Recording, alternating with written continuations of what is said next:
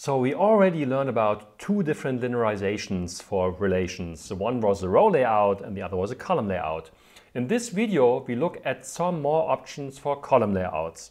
Well, one option we've already learned about, that was this one. We had a curve that went over the relation like that. But there are other options for column layouts, and one option might look like this.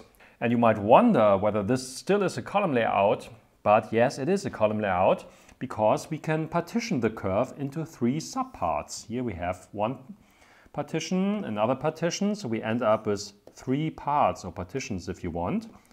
Part 1, 2 and part 3. And then still inside each partition, we first linearize all values of that particular attribute, just not necessarily correlated to the other partitions. So, in other words, what is the major difference of correlated versus uncorrelated columns? Let's go back. In correlated columns, you preserve the correlation with the other partitions. So let's also partition this one into three partitions. Partition 1, 2, and partition 3. Here we go. So in a correlated layout, you have this property that if you linearize those values and you pick any of those, this is value number 1. If you start counting with 0, so 0, 1, 2, let's number it a little bit. So this is 0, 1, 2. And here we could do the same numbering, 0, 1, 2, and here's another 0, 1, 2. In a correlated layout, we have the property that this value 1 in partition 1 corresponds to value 1 in partition 2. That is what correlation is about. Those two values correspond to the same tuple actually. And they all have the same local number, so to say. So we have three numbers within each partition, and 0 corresponds to 0 here, and that 0 corresponds to 0 there, and so forth. That is what correlated columns is about. A correlation among the different partitions. Well, how is that in uncorrelated columns? If you also write down the numbering here, we end up with something like, here's a 0, here's a 1, and here's a 2. And if you do that for the other columns, that would be 0. That's the first value we linearize in that partition.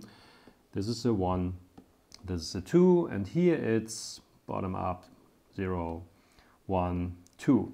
So now if we look at one particular value in one partition, let's say 23, this is linearized first, that is this little ID 0, then this should correspond to 0 in partition 2. Well, it does not correspond to that with respect to the tuples. 23 belongs to a different tuple than Rob. Those are two different tuples. So there's no correlation anymore among those two IDs 0. And therefore, this linearization, at least across partitions 1 and partition 2, is already uncorrelated. Of course, it might be that some values are correlated. They have the same local ID within a partition and belong to the same tuple, but still, as soon as you find one value in a partition that's not correlated to the other value in another partition, then those two partitions are not correlated, are considered not correlated. So here we have such an effect that this is a tuple that's visited second. Yeah? This is 0, 1. And this gets a local ID 1, and it has the same local ID 1 in partition 2. So here you still have the correlation for that tuple. However, as already one of the correlations here is broken, those partitions are considered not correlated. And you can do the same across those partitions. Any pair of partitions can be checked for correlation. So, why is it important to know about this? Well, let's look at correlated columns first. So if you have correlated columns, this is really easy to implement because naturally leads to storing the individual partitions into arrays. So if we store it into 3 arrays, 1, 2, 3, we don't need to keep the key. As we already know, this is stored, so 23 is stored first, so 0, 1, 2, and so forth. There's no need to explicitly store those numbers. Those numbers are the implicit slots in the array. So if you have an array named ID, and then you put in the index, whatever value you're interested in, be it 0, 1, or 2, you put it here, and then you get that value, or you obtain or you write that value. So for implicit keys, using arrays is a good option, and it has other advantages, especially for so-called tuple reconstruction joins. Well, we all know about joins among different relations or tables. However, in a column layout, you add some more joins, and those joins are between columns, even though those columns belong to the same relation. But obviously, if you have the property that any value here corresponds to the value here corresponds to that value there, you know that this is a tuple, and that is a tuple. So it's relatively easy to join the values of different columns in a relation together. We will later on see how this works. So this is done using a so-called sort merge join.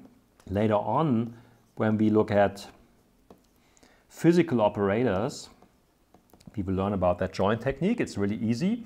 But the important part here, actually, we don't need the sort part. That is an expensive part in that join operator.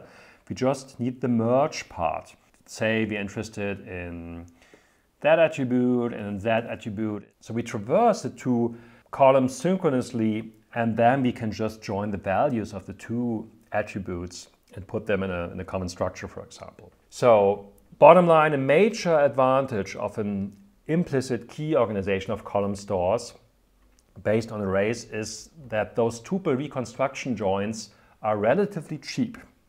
Let's look at the second organization. Let's look at the uncorrelated columns again. So what if you decided to keep this one? Well, here you have to preserve the correlation among the different values, which means you need to introduce an artificial key column for each of the attributes you store. So you have to preserve the information that 23 belongs to Albert, belongs to 45,000. That's very important. This is one tuple. That's one tuple. This is one tuple. And this is one tuple. Okay? You preserve that information by writing down this additional key. And all entries across the three columns that have the same artificial key here, this EK, they belong actually to the same tuple in that relation. This organization has the advantage that you don't have to maintain the order across the different columns. So if you use a physical structure like an array of structs with these two values, you don't have to maintain the order across the different structures. So if you go back, if you have an organization like that and you insert anything, assume you insert anything in between Rob and Peter, the entries in the other columns have to be moved as well in all other columns. So even if you have 100 attributes, so you have to make sure that whenever you move data around, all the other columns have to be adjusted as well. Otherwise, you might lose that information that the values belong to the same tuple. So here you don't have to do that. If you add something, so assume you're even only adding one value, assume you insert something where you say you don't, you only add the ID. Maybe you say, okay, I add another tuple, I give it this artificial key 3, and I give it an ID that doesn't exist yet. Let's assume that's a primary key, let's say 55. But then the insert is in a way that you don't specify name and city code yet. Maybe you didn't specify an integrity constraint enforcing you to set the name and the city code. So you just have null values actually. So in this situation, you wouldn't have to do anything. That's one advantage here of explicit key. However, some disadvantages with explicit keys are that you need extra space to store this artificial key column in order to be able to synchronize values across the different columns. So that eats up some space. You do not need to reserve that space in implicit keys. But there's another drawback with explicit keys, and that is tuple reconstruction joins. Again, don't forget that those columns belong to the same relation, and maybe eventually you are interested in several attributes of that relation. So you have something like select, and then you have a couple of attributes you're interested in. Let's say it's just name and city code. Okay. And then comes whatever, blah, blah, blah, blah.